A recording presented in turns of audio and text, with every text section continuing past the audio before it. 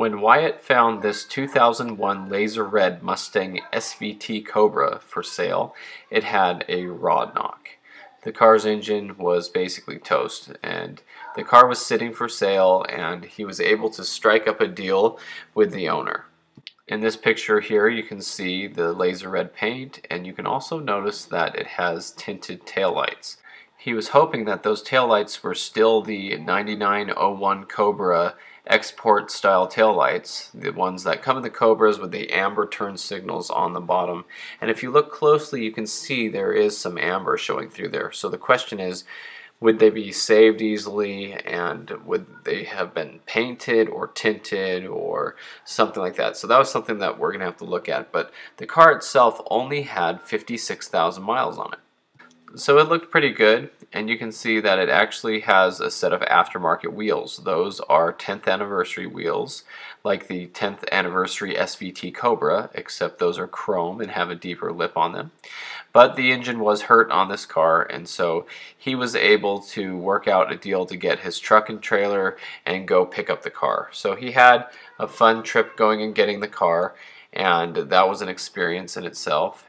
But he did go pick up the car and bring it home, and he is a diesel technician by trade, and he does have access to a lift.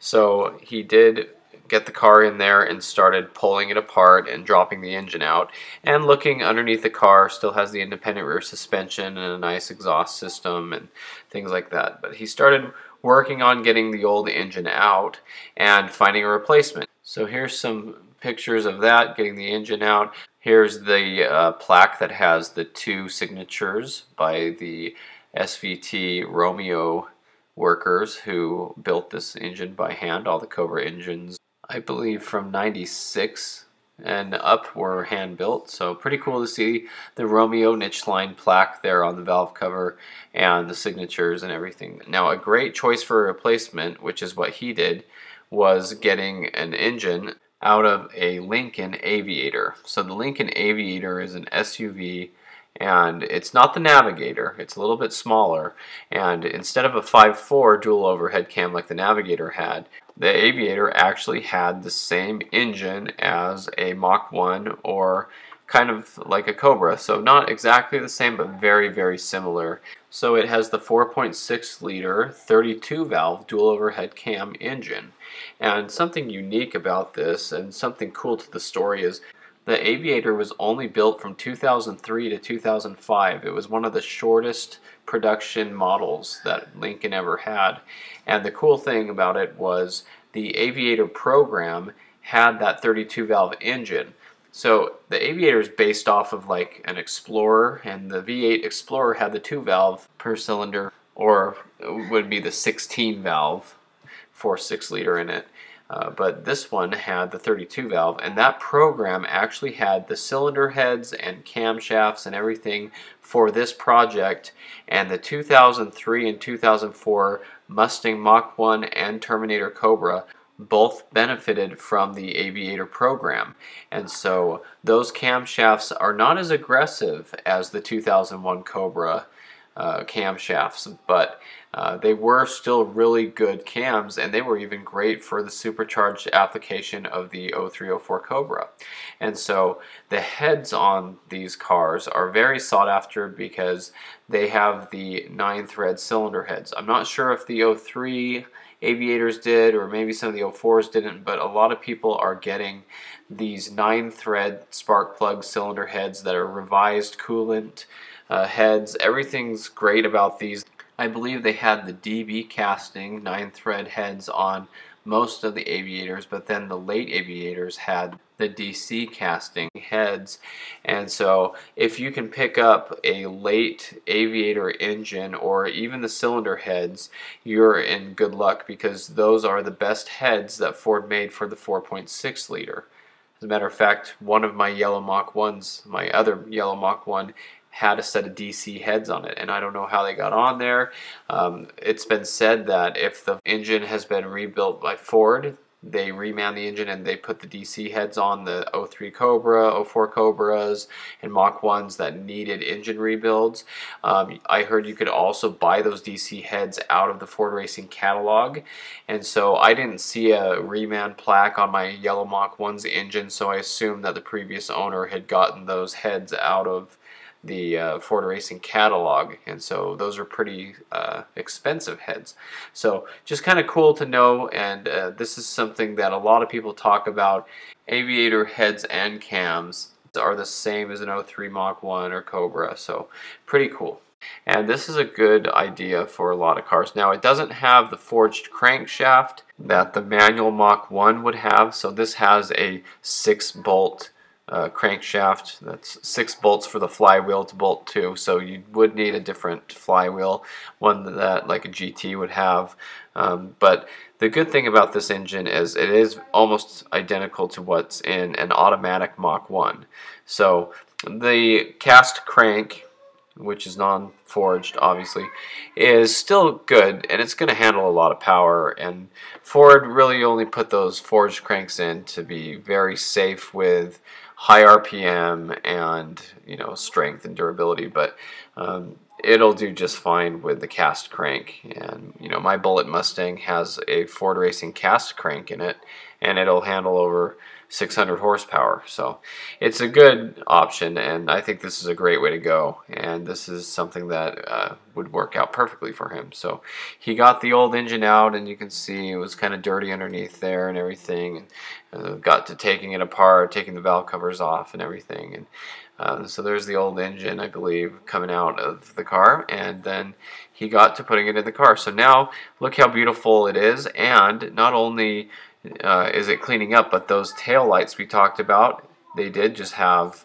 I believe it was tint on them that came off. So those came out perfect. They look beautiful. Those tail lights go for $1,000 these days for a nice clean set or more.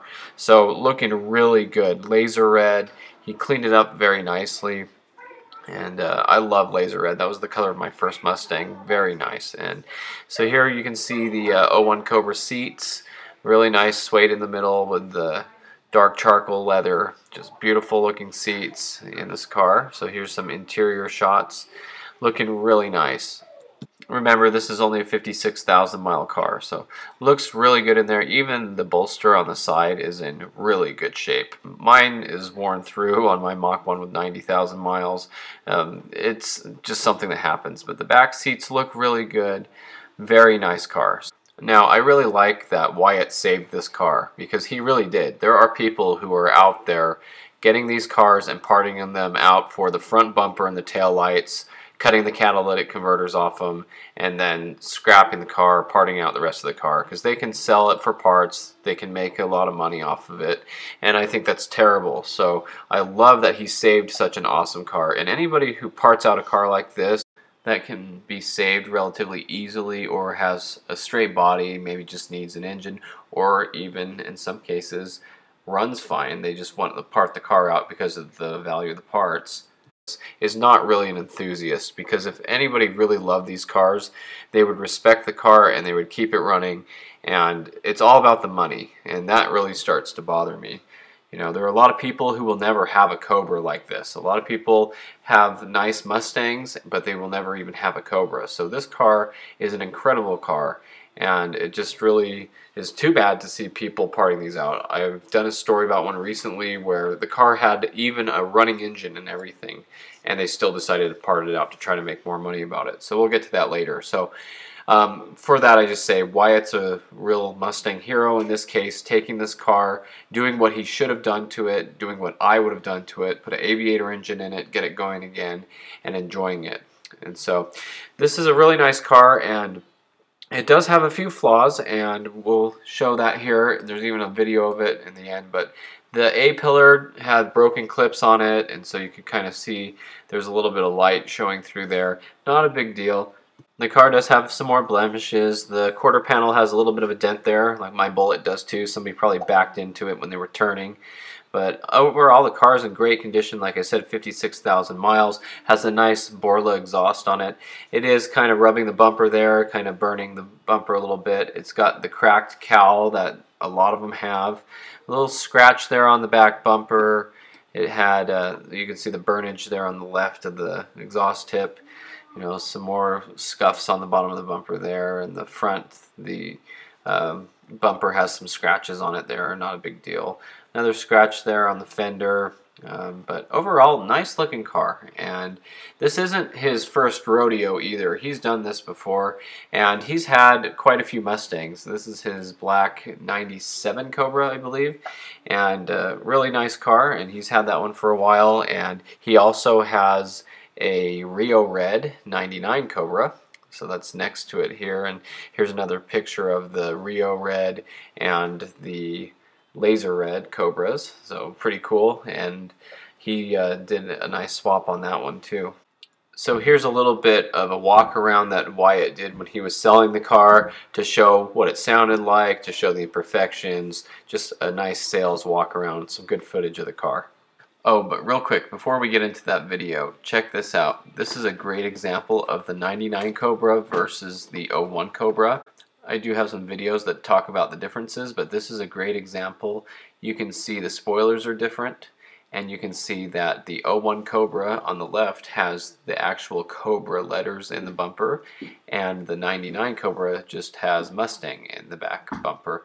So that makes the 01 Cobra very unique. It's a 1 year only, and it has the Cobra letters in it, unlike the 99 that was the same as any GT rear bumper.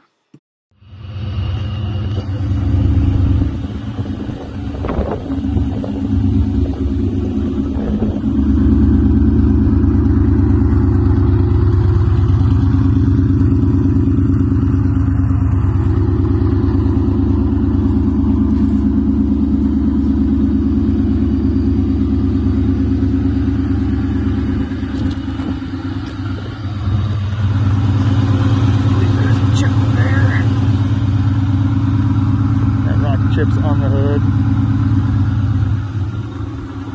Small scratch on the fender.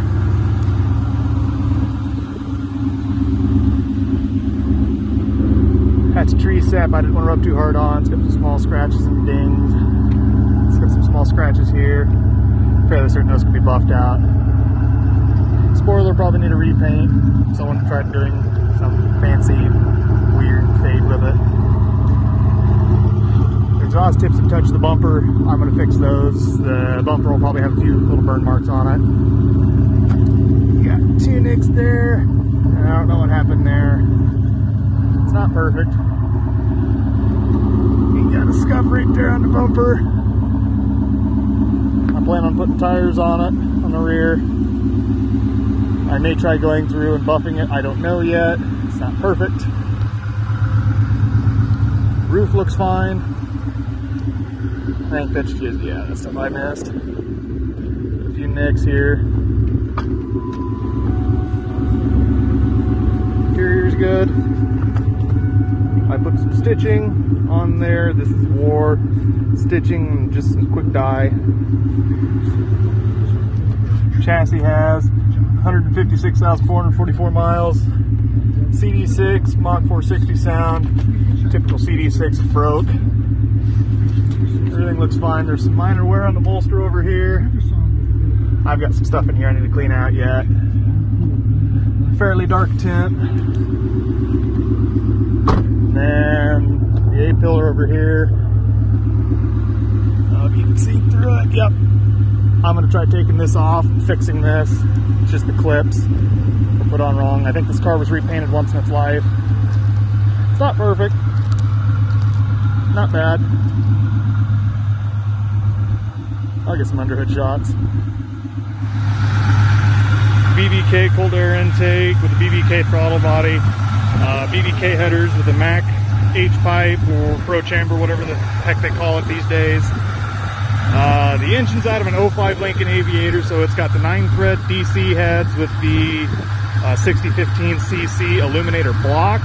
Still stock rotating assembly similar to Cobra, less the forged crank. It's just got a cast iron 6-bolt crank. It's got Borla Attack catback from the Mac Pro Chamber, what I believe it is. So that sounds pretty rowdy. Let me see if I can find something to prop this up on. I'm gonna stick it on the tree.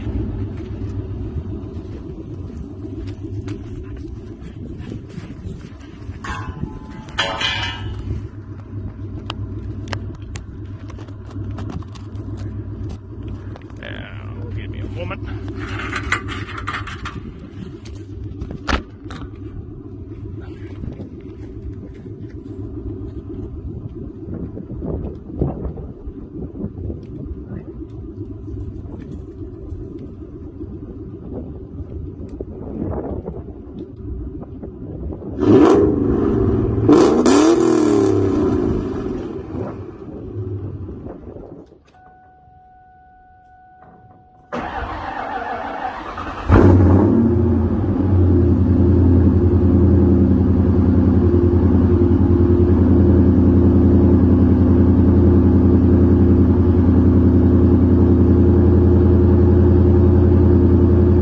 The story actually gets really interesting because he actually traded this 01 Cobra for a Terminator roller.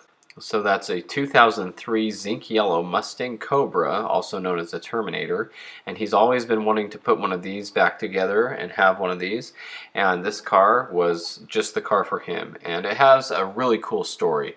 The owner of this car actually was trying to sell it so they could get this blue Mustang GT back, which their family owned previously. So really cool story. It really made Wyatt happy and the new owner happy. Everybody was happy in this case. And so the way that really worked out was Wyatt traded the 01 Cobra for the 03 Terminator Cobra. And then they were able to sell the 01 Cobra to the guy's girlfriend to help buy the blue GT back with the funds. And basically they're engaged to get married. So it was kind of a big, I believe they're engaged, either that or their boyfriend, girlfriend. And basically it worked out in a way where Wyatt could get the Terminator Cobra and this family and friends could have the 01 Cobra and the Sonic Blue, I believe, GT. And so the new owner of the 01 Cobra did want to get the car dynoed and see how much power it made, and it was right in line with what a Mach 1 or an 01 Cobra would make. It made 291 at the wheels, 293 at the wheels, and then 305 torque and 309 torque. So right where it should be. These cars with bolt-ons should make around 300 wheel horsepower. So really cool story, really cool to see that. And like I said, this isn't his first rodeo. He has done a lot of these, and he has a really cool YouTube channel that has a few videos on it now.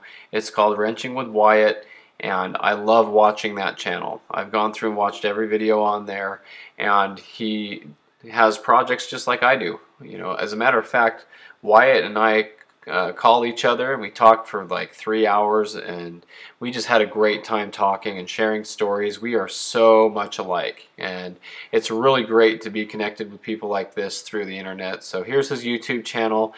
He has some great videos on working on the 32 valve engines and swapping and saving these cars. So really cool, really great guy. I really enjoyed watching his videos. And so this is one of the project cars he had, and I think he did a great job. Again, I think he saved this car, and I really like what he's done here. So thanks for watching. I hope you enjoyed this video, and stay tuned for more Mustang content.